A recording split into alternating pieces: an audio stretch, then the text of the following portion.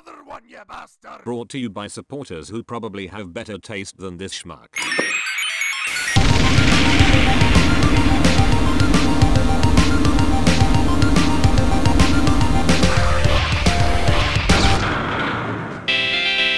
Opinions change over time. You listen to Kings of Leon for the first time and you think, I don't really give a shit. Then years later you come across them again and you can't listen to it for 2 seconds without getting pissed off because it reminds you of your abusive father. The same is true of action figures. Beyond the honeymoon phase that sets in for a week or two after receiving one, as the years go by you may lose connections to certain releases, or the opposite might happen. You might find you were too harsh on a figure, and there's a lot more to like. So far this is the third second opinion video I've done, the third time in this sub-series where I've gone back to re-examine an older diagnosis. Given we're delving into the second review I ever released, I assumed this would be a cut and dry case. 2016 DrLockdown was, to say the least, a judgmental prick who refused to take into account budgetary constraints, overall release context, and desired outcome on the designer's part. What is a figure trying to do? Does it do it well? Is it a good toy in its own right? What was the financial position of whatever company at the time? It took a while for me to slowly learn these things, and as such I assumed this new diagnosis would be a pretty easy one. I mean, of course I would have been too harsh on Thrilling 30 Springer, right? The comparison has to be much closer than I initially implied. Well, to figure this out, greetings Cybertronians, I'm DrLockdown, and today for the first time we're combining the Versus Review format with that of the Second Opinion sub-series.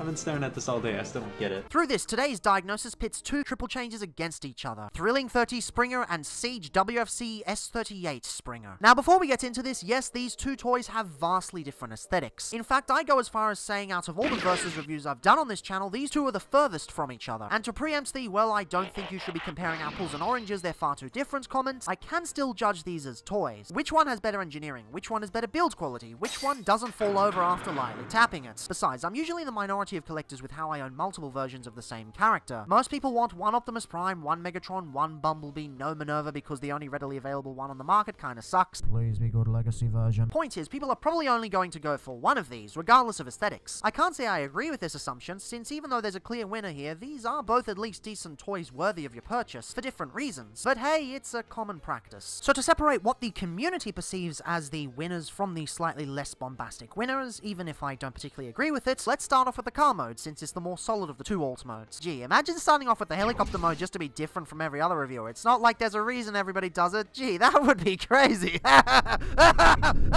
So taking a look at the older fellow, damn, this is one sick car mode. Looking like a post-unapocalyptic version of Mad Max where everyone terraformed the Earth back to its original state and painted up their cars nicely because the rust aesthetic clashed with everything. Thrilling 30 brings the Nick Roche charm right from the pages to physical plastic. Now compared to a lot of triple changes, this is a little messier. You can kinda tell this thing transforms due to the seam lines and weird edges, making this thing look a little less solid than what we're used to. But if memory serves me correct, this was the first proper attempt at a modern triple change, or at least the first that was done well. Prior to such, people had to make do with the likes of Classics Astrotrain and whatever the Unicron trilogy cooked up as a third mode. Although to be fair, Universe 2008 Octane was pretty sweet. But the point is, it's a little rough around the edges aesthetics-wise. Maybe build quality-wise, but we'll get to that in a minute. But given the time it came out, I think we can cut it some slack. Besides, it was either this or Blitzwing. I think we can all tell who pulled it off better. The muscle car-esque front really does a good job of drawing your attention away from a lot of jank going on behind. It's a little segmented, but given that it has to turn into a helicopter, I think I can cut it some slash. Wait, I read slash in the script instead of slap. What the f? And besides, it forms a mean chassis for the meaty Tonka tires. I love that these are both pinned and painted too. Around Thrilling 30, they kinda started moving away from both of these attributes. Good to see these still clinging on, and thanks to these big ass hunks of plastic, he rolls pretty well, even with the weapon storage below. Speaking of, I love the way this works. 2016 DrLockdown often had issues lining the whole thing up to avoid clearance issues, but I imagine I was just a idiot at the time. Either way, it's really clever. Speaking of weapon storage, the gun actually blends in really well on top. I suppose it's partially due to the Mad Max influence, but honestly, it's really commendable. They even molded the back panel like a little seat, or rather an oversized seat. This is pretty out of proportion, but hey, it's a neat little feature, uselessness aside. And taking it around the back, initially I was pretty harsh on the lack of paint, but looking at how everything works, it makes sense. Given everything jams into the knee modules, paint here would end up chipping like a motherfucker. So leaving it blank was a smart choice. And hey, using the rear lights as pegs to lock everything together, darn that's smart. Thrilling 30 Springer is an absolute visual treat. Sadly, there isn't much in terms of paint accents, as it's used mostly for color correction, but with a few key points of interest, it's able to carry across the comic design near flawlessly. For the price point anyway. As a display piece, it wins against the Siege version, hands down, but as a toy, Oh dear. This thing just doesn't hold together at all. I desperately wanted to be less harsh on this thing to invalidate my old reviews, since maybe I was too much of an asshole with that, but everything I said back in 2016 sadly still holds up. As a toy to play with, this pulls it off extremely poorly. The seat panel has nowhere to tab in at the back, and neither does the entire top panel of the car. Come on mate, that should be the most important thing of the whole design. These can almost be ignored due to the cleverly disguised seam lines though. The windows, not so much. No matter what you do, these will never remain in place. The tolerances on the arm pieces are ever so slightly off, meaning there's too much torque pulling them away from the center. Then moving back to the feet, these also refuse to tab in. Once again, they aren't as frustrating as the windows, but come on man. The design itself is hella solid, the tabs should be as well. And yes, I'm aware that I've lost a spoiler piece. I've spent weeks looking for it in preparation for this review, but alas, no dice. I know there's going to be that one snarky commenter who thinks that invalidates the entire video since the toy is incomplete, and to them I say, sure,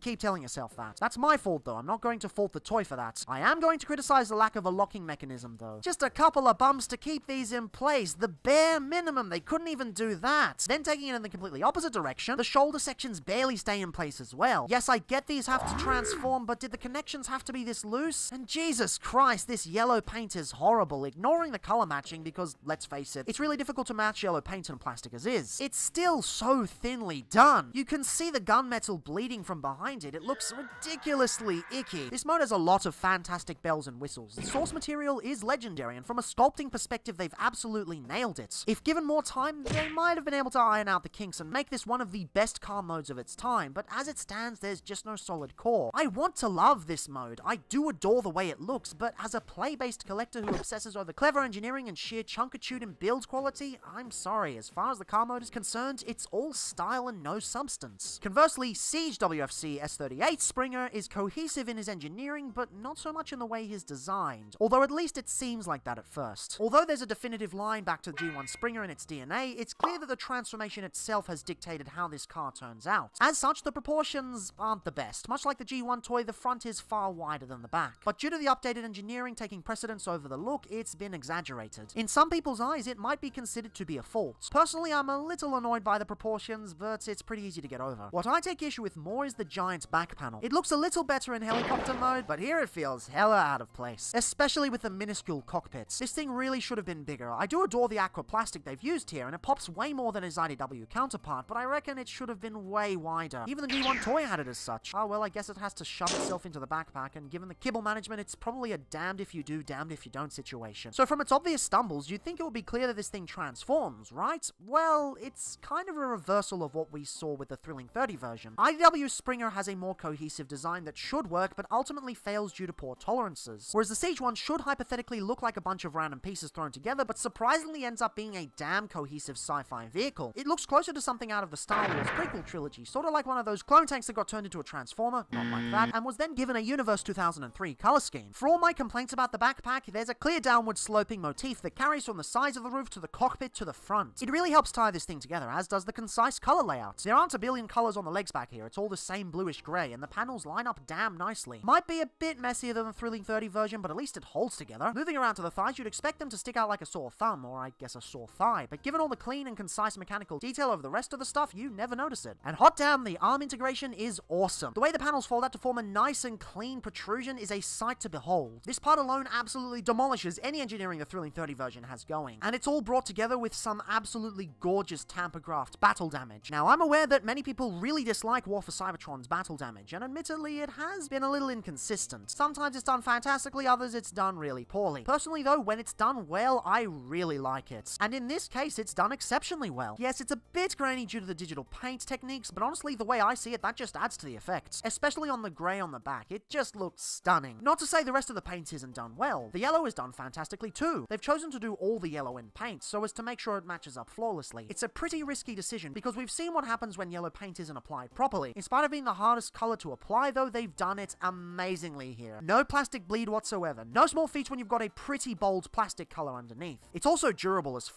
which easily places it above the previous version. Although my copy has a bit of QC wonkiness at the back. Pre-chipped out of the box, I'd legit be pissed if it wasn't in a place that's easily obscured. The rest of the paint is pretty durable too, although out of the box chipping does seem to be a running theme with my copy. Still, that aside, the lime green color matching is damn close too. And they even brought back the painted hubcaps, something far rarer in the time period this version was released. Well, they didn't paint the hubcaps, but rather the tires themselves, akin to Studio Series Clunker Bumblebee, but yeah, same difference. But hey, the fact they were willing to go that far when not a lot of figures in Siege were afforded such luxury is really commendable. It's the little things like that that show this was a piece with both passion and finesse crammed in. Not for any specific design, mind you, but rather Transformers design in general. And that's the kind of key difference between these two. In video form, picking which of these is better in car mode can seem difficult. Their qualities are deceptive, because when putting up a computer screen as a barrier, Thrilling 30 Springer looks better, no doubt. However, in person, it's a whole other story. I can see the passion for Springer as a design and a character in the IDW counterparts. It's clear that the designer really cared about bringing this character to life, but as a toy, there are simply too many fumbles to give it the win. Meanwhile, at face value, Siege seems kinda boring. It's a G1 brick. Who cares about that? It's only when you get closer and examine all the subtleties that the true brilliance is revealed. The mechanical detail is plentiful and mature. The paintwork outclasses the previous version in strength of application, richness in color, and sheer amount. And beyond that, it's just a more solid piece. You can pick it up, shake it around, and nothing's gonna come loose. Can't say the same for the Thrilling 30 version, which honestly is a real shame. And sure, the weapon storage on the Siege version is kinda no getting around it, but is that really grounds for determining a winner? Even the build quality is staggeringly better, as although they share the same mass and volume overall, WFC-S38's plastic is far sturdier. If you're going in for the car mode and have a high level of affinity for the IDW design, then buying the Thrilling 30 version is a perfectly valid option. But if you're looking for the categorically better of the two car modes, at least in my eyes, the devil is in the detail. Siege wins hands down here, although I kinda wish that wasn't the case. I admit, I'm biased as f***. I massively prefer the IDW design to the G1 version. With that said, I just get more from this brick here. It's a brick, sure, but there's so much hidden under the surface that really pushes the level of quality. But hey, that's only one mode. Such isn't indicative of the whole package, right? Well, let's see if things stick the course or if they change drastically. Now, obviously, given that one of these follows the G1 design and one of them follows the IDW design, these are going to have completely different transformations. There's not a lot of the G1 DNA in the Thrilling 30 design, aside from the fact that it's a green and yellow car that turns into a helicopter. There are maybe a few similarities, like the arm modules moving back and the legs kind of folding inside out, but that's about it. But which transformation is better ultimately boils down to two things: how satisfying it is and how clever it is. Hypothetically, you'd think the Thrilling 30 version would be the more clever one, and I guess it's almost there. A lot of good ideas on show, but you'll see the problem in a moment. You want to bring these sections out. They're supposed to be tabbed into the sides here, but they're not because the tabs don't work, oh joy. Rotate the spoiler sections around 180 degrees. Clip these together out the back. Bring these sections out. Don't untab it from the chest sections. You just want to bring the chest sections back like so. They won't go all the way though, because the first thing you want to do is come here and pull these panels out. They're a bit difficult. And they're on sliding rails, my least favorite part of Transformers design. I hate sliding rails, I always have. It just seems like a loose and cheap way, because eventually that's just going to wear down and become loose, but oh well, we have what we have. Anywho, you've now got these sections that rotate out like that. You've got tabs there and slots there, and these tab together like so. Make sure the fists are in, because sometimes they wobble out, and oh, it looks like the tab isn't very strong there. Oh no. Come on, stay in your place. Get in there. Now, on the windows, you've got the peg there and the slot there, and they just kind of peg together like so. And that's the sides of the helicopter done. Looking pretty unfinished, if you ask me. Some clever ideas on show, but they just kind of gave up here. You bring this panel here and it locks into place at the front there. Yes, it actually locks into place. Thank you. Bring this up a little bit, and these two are supposed to peg in together with that panel there, but the tolerances are so it doesn't. So just kind of line that up there and then bring these down a click so it's facing like that. And bring the spoilers like so to make stabilizers, or if you're kind of missing one there, that's fine too, because it falls off easily, yay. Landing gear pops out like that, and I really love the way the knee spikes become the landing gear. That is something I will give it credit for. And finally, what you want to do is to get the sword that was stored underneath it and untab it like so. You then bring them down like that, bring the crossguard up, and then these lock into place. This right here is an amazing way to transform the swords into the blades. A brilliant system, probably the most clever thing on the entire transformation, which is kind of telling of the figure's quality in the end, but we'll get to that that later. Anywho, big ol' 5mm port in there, and we're done. Transformation has a lot of great ideas, but here's the problem. Things don't tab in very well. Like, let's look at this, just kind of folds out like that. It doesn't feel like a finished transformation. It feels more like a fan work than an official product. I really want to say this is an amazing and super clever transformation because it does clever things, but for a mainline transformer, even considering the quality of triple changes we'd gotten previously, it just isn't up to scratch. So, what is it, like 3-4 years difference between Thrilling 30 and Siege? Let's see how this fares in comparison. What you want to do is untab this section up like that. A really neat thing is that the feet are slotted into these little grooves here at the front here, but what you want to do is untab the legs from the little tabs there and the slots there. They're separate from the whole knee section there. And come on, mate. Focus. But anyway, these transform into their robot mode configuration out like that. Separate the legs like so, rotate around 180 degrees, untab these sections from here, and do the same with these inward sections. They rotate around 180 degrees. You then come to the hips and you'll notice there's 2 hinges in there. You want to use those hinges to pull everything down and together. This is why you want to rotate the thighs first, so you don't get confused with anything, because that way everything lines up properly, all together like so. Even the kind of spiky sections form a nice stabilizer at the back there. You want to line these feet up along the insides like so, because they'll fold into the legs later. And to do that, you need to pull the arms out of the way, just so you've got enough clearance. Then these will actually lock into place. You'll notice there's a little hook there that hooks into the side there nice and sturdily. Doesn't seem sturdy, but it is. Maybe let's do the arms first before we focus on anything. You want to bring this section up. Tucked away on the inside, you've got the wing there. You pull it out on,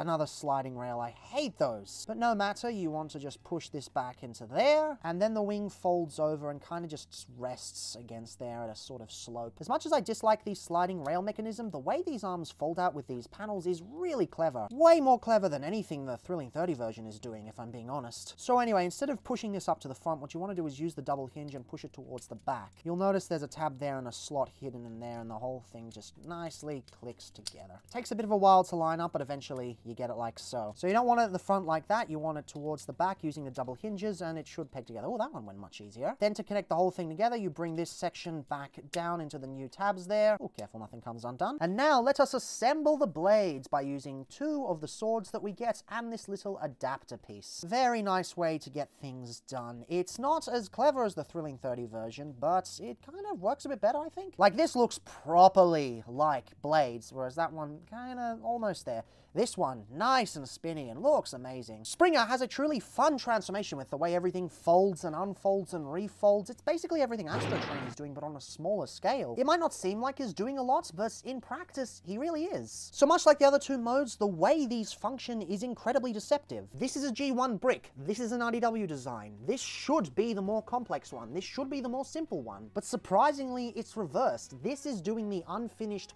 kind of wibbly-wobbly transformation nonsense, whereas this is clean, concise, clever, complex, does everything super fluidly, yet does a lot. Another point to the G1 version, because that's how things are, I guess. I kind of wish it was the other way around, but I have to give credit where credit is due. Point to the Siege version. That's 2 for 2 so far. Sorry, IDW fans, I really don't want to do this. One inescapable fact is that every triple changer on the planet is going to have a dud mode. Universe Octane's Robot Mode, Times Return Sentinel Prime's Train Mode, Times Return Megatron's Robot Mode, Siege Astro Train's Shuttle Mode, Earthrise Double Dealer's Everything. It's just something that has to happen. Something has to be sacrificed, even on third-party figures. In fact, the smaller you go, especially on third-party figures. Thrilling 30 Springer's Copter Mode definitely falls into this category. So obviously we can give it more of a break, right? I mean, you can easily see it's a mess. It's always going to be a mess, considering it's the one that's sacrificed the most. The sides of the helicopter are an absolute joke, with exposed hollow parts near the cockpit and side modules that make no sense whatsoever. They've made no effort at all to make this stuff even the slightest bit cohesive. It's literally just a bunch of folded up panels with hollowness so big you'd think they're dedicated cup holders. Also, hello visible hands, how you doing today? Staying hydrated? No locking tabs on the side of the torso either, because that makes sense, and you still have to deal with the wibbly shoulder panels panels. The back section is also pretty messy. Sure, there's a general idea here, but the seat panel refuses to lock in due to the tab being too wide to fit into the slot. The stabilizers are formed from the spoiler, which means still no tabbing in, and come on, these are clearly just legs. It's pretty f***ing obvious. Even the windows look kind of underdone with clear plastic that doesn't really pop all that well and somewhat poorly defined side panels, so you can't really tell where the window starts and ends. It's messy as f***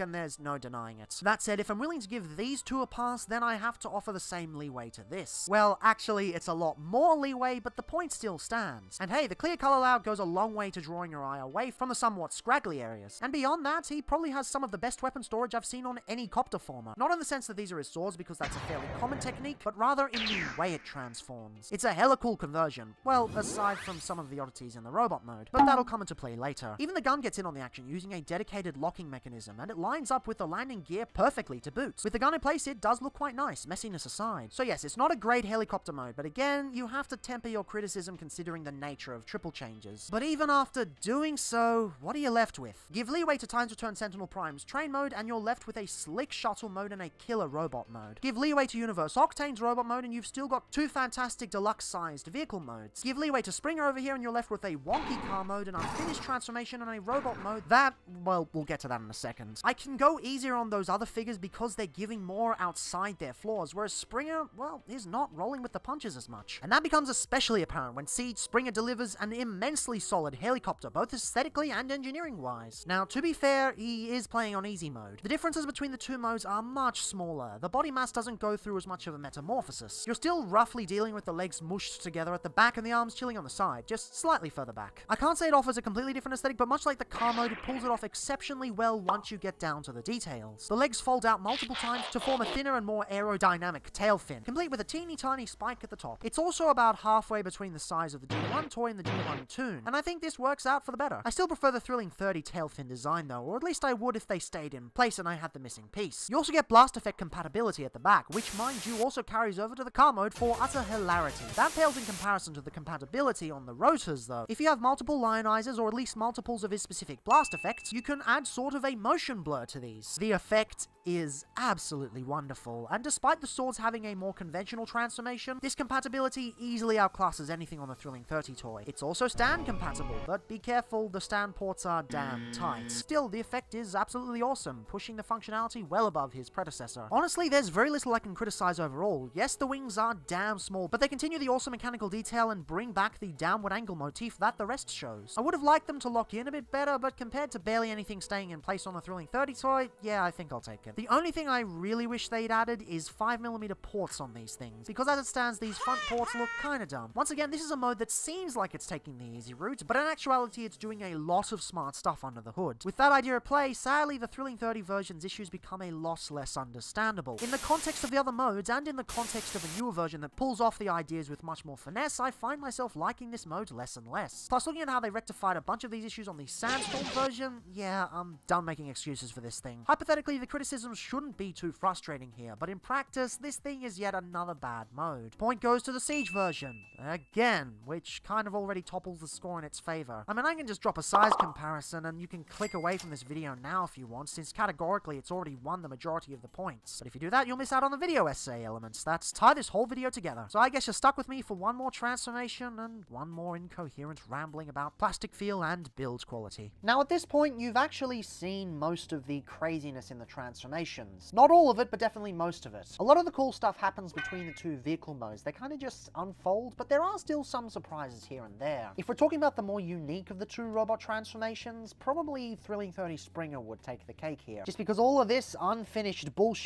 finally makes sense. But we won't discuss that just yet. First off, we gotta remove this blasted sword, and it converts back into its sword mode. You want to line this up so that one of these teeth is facing forward, then you bring the crossguard down and it actually locks into place there, so that the blade doesn't spin around. And you bring the blades together, you got the teeth there and the slot there, and it all kind of clicks in place. Again, literally the best part of the Thrilling 30 transformation, which is kind of disappointing in the grand scheme of things. But ah well, I've already gone over that, whatever. So you want to come to the back here, and you're supposed to untab it from there, but of course the tabs don't work. So you got a tab there, slot there, these go together. Hooray, at least one tab works on this damn thing. Straighten out the legs using the faux ratchets. Jeez, these ratchets are so satisfying. Bring up the the landing gear to form knee spikes, separate the legs, and they kind of push into place with these weird hinge mechanisms on the side. They're supposed to use these kinds of things to just move in place and such, but it's really broken down over time, and it's really annoying. You take these sections and move them forward, and move the foot forward, and bring out the heel spur like so. Sadly, it doesn't really lock into place. That's a bit of a bummer. I really like the way the wheels lock into place, though. Yes, they're already in their configuration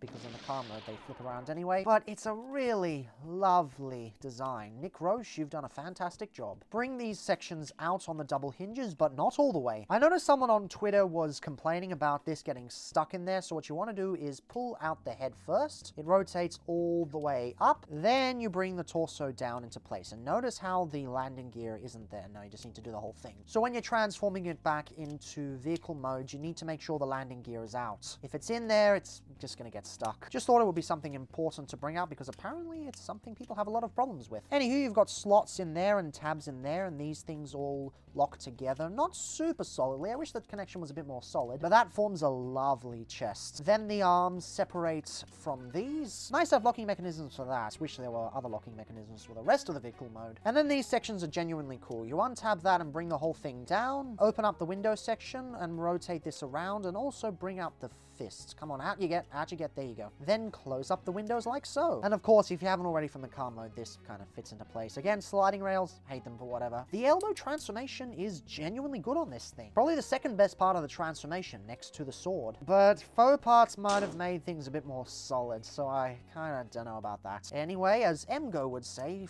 second verse, same as the first. Don't need to do much with the backpack because the helicopter configuration is just right. What you want to do instead is bring these kinds of panels up. They're not locked in that well, they just kind of slide up, but they do actually lock into place at the top here. Wish there was a locking mechanism down here and not just up there, but whatever. And last but not least, you bring the shoulder flaps to the side. If you don't like them, you can just leave them down, but that is quintessentially the IDW design, and it is awesome. Something I actually wish the Siege version would have, but oh well, we get what we get. So most of the cool aspects of this transformation, yeah, they're right here. They're not between the two vehicle modes. Kind of wish they were spread out across the whole thing, and I would have gladly taken sacrifices to the robot mode for the sake of the other two modes, but they had their priorities. This was the priority, and I guess it gets the job done. We have what we have. The past can't be rewritten, but it can be learned from with a new version. So the first thing you want to do is untab that, and no real transformation for that. It just kind of separates and does its thing later. And of course, you also get rid of the guns if they're pegged on there. I can't believe I forgot about them when I was writing the script. Jeez, I'm an idiot. And here we go. So the first part of this main section is you want to untab everything here, and we'll just leave it out to the sides temporarily. We'll transform them later on. Come to the back and bring up the backpack piece. That will give you enough clearance to bring down the leg sections. Speaking of, you separate them. Come to the other side and bring the hips back into place. Come to the back section and rotate in the spoiler/stabilizer section. I always forget this for the car mode. I remember for the helicopter mode quite a bit, but I always forget that they're supposed to be the spoiler pieces, and they really make the car look cool. I guess I'm an idiot again. Anywho, these just rotate into the legs like so, and then these clip into the sides like so, and the feet rotate around into place like so. But you'll notice, hang on, the ankle tilts backwards. That's kind of weird. Well, that's because you need to come around to the front and rotate the thighs around like so. Now, the torso, I'll admit, is a little tricky. You kind of get a feel for it eventually, but there's no real secret. It's just trial and error, and eventually you get there. You come and just yank it out. You've got a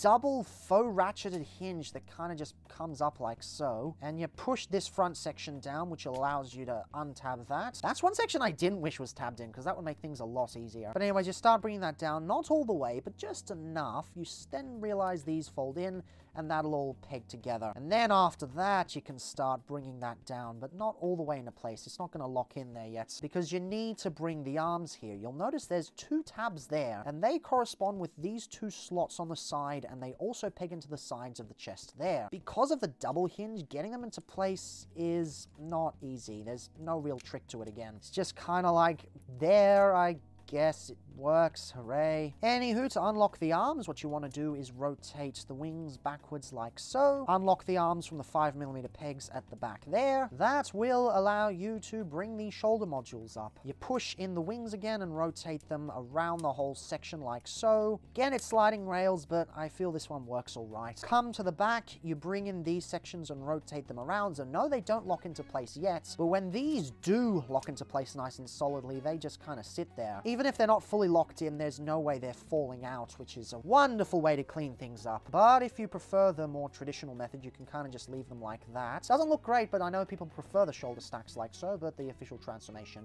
is that. And last but not least, you take the double hinged backpack and it sort of sits there. Doesn't really lock in per se, but there are kind of tabs that don't slot into anything, but they do sit alongside the cockpit module, so it does stay in place mostly. Not ideal, but still pretty good. So there's not a lot of surprising stuff, definitely far less surprising stuff than the Thrilling 30 version, but there are definitely a lot of recontextualized steps from the conversion between the two vehicle modes. And you know what? That's fine. It doesn't really need to do anything different. Now, for going for which of the two is better, well, that's a tough one. This one definitely does more clever stuff, but it's at the cost of the other two modes. This one plays it safe in this instance, but between the two modes, there's a lot of clever stuff. At the end of the day, I still think I have to give it to the Siege version, just based on concept. It's not sacrificing everything for itself, yet it still holds its own against the Thrilling 30 version, and why are you going out of focus? Stop it! My point is, this does everything it does at the cost of the car mode, at the cost of the helicopter mode, at the cost of the transformation between the two. Whereas the Thrilling 30 version does just as good, if not better in a few places, and the other modes aren't sacrificed. So in the context of everything that has come before, another point to the Siege version. It's just been a knockout at this point, and I'm really disappointed. I prefer the design here. I want this to be the better of the two. I am biased as f***, but I just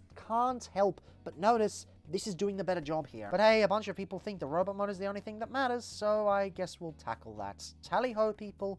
Tally-ho. For a lot of people, the first 2/3 of this video are pretty much irrelevant. Neither of the other two modes of either figure matter, because the toy in question is going to remain in robot mode on a shelf as the representation of a character. So despite being very one-sided in the matchup so far, for some people the Versus review could still go either way. I'm definitely not one of those people, but I can see where they're coming from. So going in the same order, how does the Thrilling 30 edition fare? Well, pretty decently, if I'm being honest. Instead of sacrificing one mode for the sake of two, it seems as if they've sacrificed two for the sake of one. And as a result, this is a spot-on robot mode. Whether you're massively into the source material or not, this is one crazy awesome package. The head sculpt is one of the best I've seen on a Transformer, period, official or otherwise. It carries so much personality with its crisp paint, immaculate sculpt, and spot-on proportions. You can instantly tell what this guy's about from a cursory glance. It also sits atop a truly awe-inspiring torso design. The way the yellow pieces clip together is ingenious, and the midriff below pushes a surprising amount of detail too. Unfortunately, from the top you have to deal with a bit of hollowness and exposed hinges. But given the time frame, this is par for the course. Thrilling 30 released right off the coattails of Fall of Cybertron, aka the point where the huge third-party exodus occurred because quality plummeted due to massive budget cuts. A bunch of Thrilling 30 figures suffered from similar shortcomings. Just take a look at Skybind, for instance. I think those budget cuts definitely affected the other modes slightly more, but as far as the robot mode is concerned, it's something that can be easily ignored. Still better than the Jetfire mold anyway. The arms are pretty well designed too. No small feat when you've got to deal with these kibble panels with obvious gaps from the front. You never notice it though, nor do you notice the immense amount of panels on the forearms. It's a really clever way to fold everything up, and at least in this mode everything holds together rock solid. I reckon maybe using faux pas to keep the other modes more solid might have been a better idea, but I recognize the ambition and tip my hat to it. The legs are pretty neat too, or at least looks-wise. The wheel mass usage, a detail ripped straight from the comics, works really well here, and the way the landing gear becomes the knee spikes is really clever. It also has some rather neat hardware on show, with lovely clickety ratchets at the knees. In fact, overall the articulation is pretty good for the time. Sure, no ankle tilts, but considering this came out well before the War for Cybertron trilogy, that kind of articulation hadn't become standardized yet. So what we have here is really commendable as is. Yes, the ratchets in general are probably faux, but they still feel good after all these years. Massive kudos, I say. Unfortunately, taking it back to the legs for a second here, not everything works that great. Once again, you have to deal with these annoying as f spoiler pieces flopping around as loose as Earthrise's definition of a wide release. It's not as annoying here as it is with the other modes, but still, come on. It would have been such a simple fix, even considering the budget. Secondly, due to the transformation, you've got these weird hinge systems that really don't like to stay in place. I've got to ask, why do things this way? Why not just make a traditional hinge here? It's really confusing, but the biggest gripe I have is stability. These heels are absolutely pitiful. Standing in a stock pose is fine, but try to do anything dynamic and you'll really have problems. And yes, in some instances you can use the spoilers to act as extra heel supports, but they only work 10% of the time. The joints just aren't solid enough to keep the joints upright. I suppose display-oriented collectors should be able to work around it, but if you're trying to mess with him for funsies, leaving him on the table for even half a second just ain't gonna work. And whilst on the topic of issues, what the hell is up with his crossguard? Why is it facing forward? Am I the only one who's bothered by this? It always bugs me quite a bit, and I never see anyone talking about it.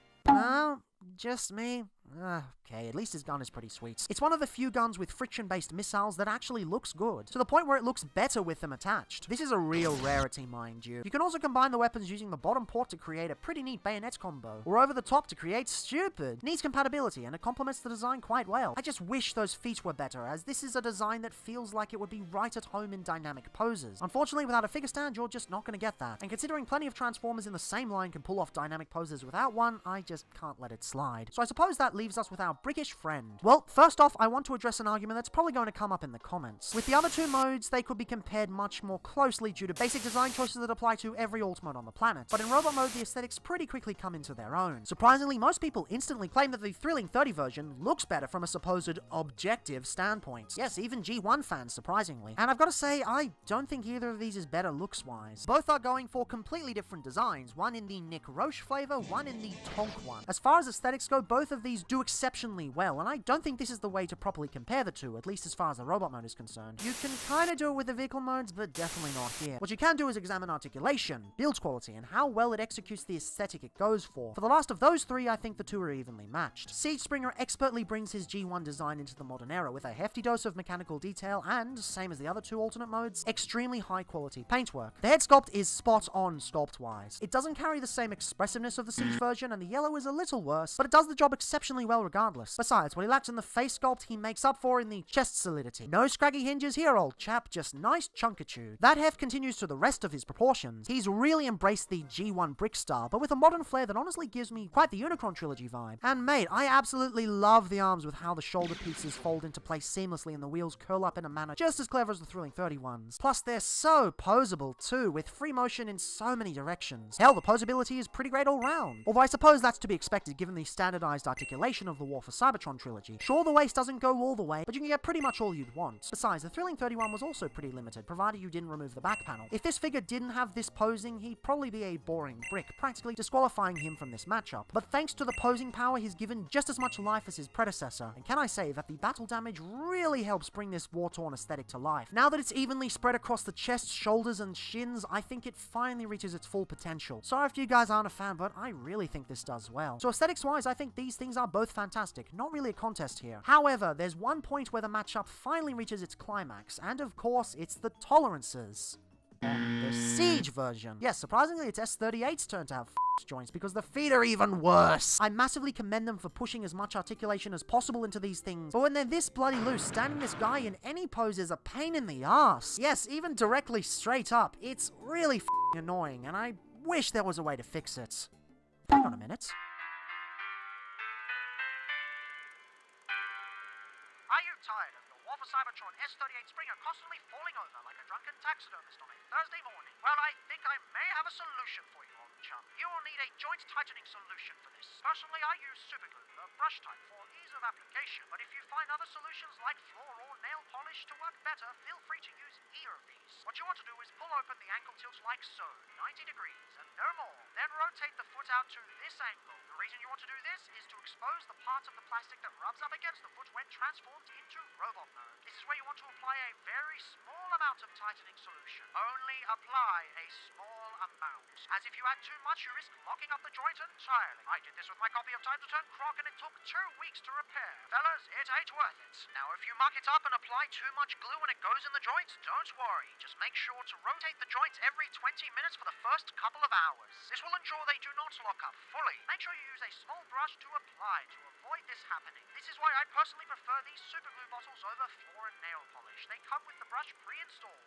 Now from here, do the same to the other side and wait 24 hours with the legs facing upwards so the glue may dry properly. Keep the backpack down so the toy sits easier on the table. Once it's done, hey pronto! You've now got a much sturdier Springer. Jolly good show. Now I'd better get back to that taxidermist. My baby maker isn't going to stuff herself now, is she? Now I'm aware you shouldn't have to fix your toys to get basic functionality. Joints like this should work out of the box. However, here's the thing. You can at least fix this. With a Thrilling 30 version, the ankles are far too small, meaning it's a permanent issue. Same with the leg tabs. With the Siege version, these tend to come undone whenever you try to move the knees. Again though, you can thicken these with superglue to stay in place better. With the weird leg hinges on the Thrilling 30 version, once those locking mechanisms break down, that's it. Wobble City. Get I suppose. Plus, beyond that, once again, the Siege version just has better plastic quality. Despite the fact he's shorter and stockier, he feels denser, even though he has roughly the same plastic on show. The Thrilling 31 comparatively feels lightweight. The only thing that the Thrilling 30 version really does better outside of the head sculpt is the backpack. The Siege one really doesn't like to tab in. It'll remain in place due to the tab tolerances on the side, which means thankfully it's not relying on the hinges alone, but this is still annoying. But aside from that, it's either the same level of quality between the two or a staggering improvement for the Siege version. I mean, I guess you can make the argument that the weapons are cooler on the Thrilling 30 version, but Siege makes up for it with more of them, clocking in at 4.5. Between this and the combat system ports, you get a lot of options. When I started writing this script, I planned a very different thesis. Thrilling 30 Springer is a very nostalgic toy for me. Sure, I only got him about 6 years ago, but he started my return to the franchise after a long hiatus. I really wanted to be wrong in my original video. I wanted to renounce my old ways, but instead, through this careful examination, I think I've only strengthened my original thoughts. It's not that my argument was bad, it's just that my presentation was garbage. This mold has a lot of love due to the source material. It came out at a time where IDW was at its peak, before Hasbro started to interfere. It gave people what they had been asking for, and that is pretty commendable. But at the end of the day, it's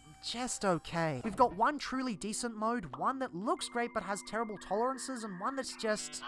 no! I want to be less harsh on him, but I keep looking at Sandstorm and seeing all the improvements they've made there. When I first messed with Sandstorm, I remember being turned off by the plastic quality, but given all Transformers would eventually stoop to that level for the Prime Wars trilogy, maybe I was too harsh. If they were willing to fix a lot of the mold problems for that release, it goes to show there were issues being considered even at the time. What this figure does is commendable, sure, but take a closer look and the facade of hype falls down. Shoddy build quality and abysmal tolerances plague every corner. He still looks fantastic in Robot Mode, no doubt, but as a toy there's a lot they could have done better. Conversely, Siege Springer may seem boring at first. In fact, when I first received him, I didn't pay him much attention. He was just another G1 brick after all, more so than anything Siege had released prior. What was there to get excited about? Well, if you take a closer look, surprisingly a lot. The engineering is clever and classy, the paintwork is stunning, and here's the thing, there's not a single mode that has been sacrificed. Sure, it's likely due to the lack of differences between the car and copter modes, but even so, I can't think of a single other triple changer that does this. The only thing really holding this back from an absolute 5 out of 5 is the tolerances in the legs. Once you fix those, you've basically got the best triple changer Hashtag has ever done, bar none. Look, I'm a biased motherfucker. I massively prefer the IDW aesthetic to that of G1. These designs have always looked more dynamic to me, despite my limited knowledge about the stories behind them. Even so, I still don't find that much to enjoy in the Thrilling 30 version anymore. The quality in the Siege version is so undeniable that it's overriding my own personal biases. That's how you know it's a quality figure. This script didn't turn out the way I expected it to. I had this whole spiel about how it was amazing that we got 2 fantastic versions of Springer back to back, something even members of my Discord server have pointed out. Thing is though, did we really? Was Thrilling 30 ever that amazing to begin with? As I grow older, I open myself up to new experiences. I see the value in aesthetics I was never too keen on, and I realize that maybe things I liked weren't as good as I thought back in the day. But with Springer, my opinion hasn't changed, but rather matured. I understand why I feel the way I do more clearly, and I'm able to articulate it far better. I understand that things don't work because of budget, and that things still don't work in spite of that. I also see passion in areas I never would have expected. If you're buying one of these because you like the look of it better, that's perfectly valid. But from my own perspective, I don't think you'll find a better Springer than the Siege version. Turns out, while 2016 DrLockdown may have been a dumb he was actually right about one thing. And it's definitely not his feelings about Titans Return Sentinel Prime. I will take no such slander on this magnificent fellow, you twisted